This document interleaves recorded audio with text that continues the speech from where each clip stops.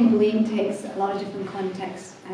Bullying can be bullied about facial hair, you can be bullied about your size, you can be bullied about anything. The fact is you're never going to be accepted for what you are, unless you are strong with your convictions. So why are you growing your gaze? Why have you kept your gaze? And that's the reason that's going to give you strength.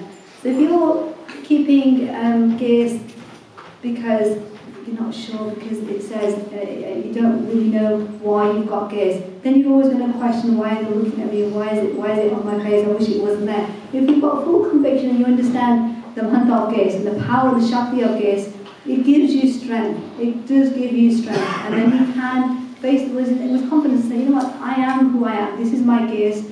And you have no bearing on that. Your thoughts, the way you are responding to me, has no effect on me, because at the end of the day, I'm pleasing Guru Sahib, and Guru Sahib is to look in my head too. So, but the thing is, bullying is huge, and it really does affect the mindset of every student. It really does.